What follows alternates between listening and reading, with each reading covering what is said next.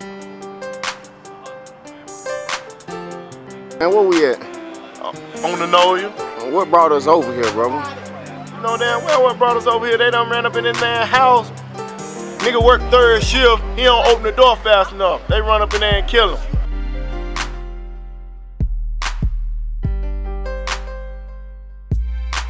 Oh, look at my cousin Trav, man. We out here on the Noya.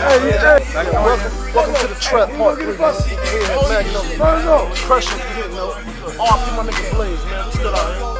First thing first, somebody's supposed to be able to identify it. First thing first, when you do an autopsy, when you do anything, the family got to identify it. You don't know who the fuck they got laying up in there. Once they shot him, and they taped off this whole neighborhood.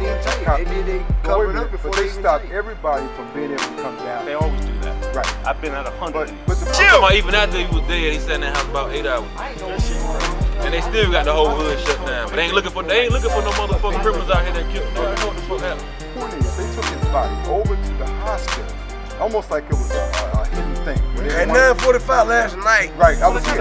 After putting on news that he's at the hospital. The thing is, the mother killed the baby. When we get to the hospital, though, you still with us. Hey, see what I'm saying? If that nigga might have dipped out the back door, it might have been some company they playing your man. You know what I'm saying? If the family don't ID the body, you don't know what the fuck you got going on. You know what I'm saying? We don't know who it is. They don't know who it is. You don't know if it's the family or not, because you can't ID the body. You know what I'm saying? That's the first things first, man. That's what I'm talking about, man. Every day, there's something brand new. When my motherfucking brother died in New York, they couldn't do a motherfucking thing until we got up there to ID that nigga.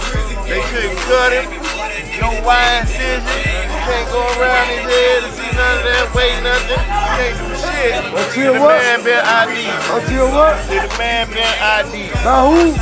By the family. We came last night, and the issue was that, saw the news that her son had been killed. They would not let her see the body. They took the body over to Central Carolina Hospital, and I had to come back over here and talk to the news on the station just to try to get her to see the body. They said the SBI, they took the body from here, up to Raleigh, Chapel Hill, where they took the body, and she never got a chance to even see some of the body. And up to this very minute, talking to mom, she has not seen her son's body. The SBI has put out a release. Right. And we got to talk about the release. We haven't seen the release. We know nothing about the release. Well, let me tell you what it said. Okay. It said that Travis was outside the house.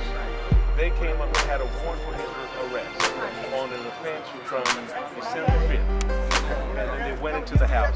They said he was armed with a weapon that the SBI has recovered, and that's when the shooting began. Who had a weapon?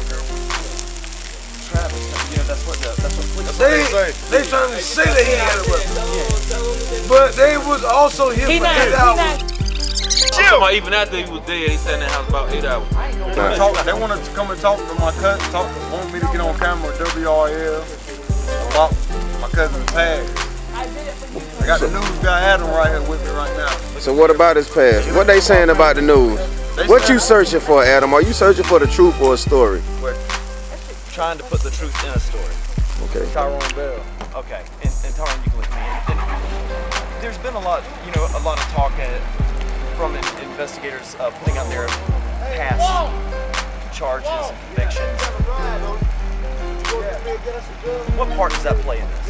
They don't play no part of the police coming in and kill my cousin. No part. They just want to keep bringing up the past and try to make the case look good on them. My cousin passed don't have anything to do with why this man come in and shoot my cousin. We want answers. We want to know where was he shot at. We don't know where was he shot at. What was he hit at? We don't know. The situation with them saying he had a weapon. How is the family? Hey, Adam, we want you to find out where did they shoot him at. We all really heard about that. Where's the body at? Now they held us up for hours and hours talking about we can't come around my cousin to see what's going on. Now all of a sudden he got a gun. This is fishy. This is fishy, man. Something ain't right. Then they just trying to go off my cousin's past, say that he had a gun. Really? This ain't right, Adam. The only question I have for you, Tyrone, what do you make of they must have the fact that you don't feel like you're getting answers? I don't feel like I'm getting answers because this was done wrong. I feel like they shot my cousin in his back.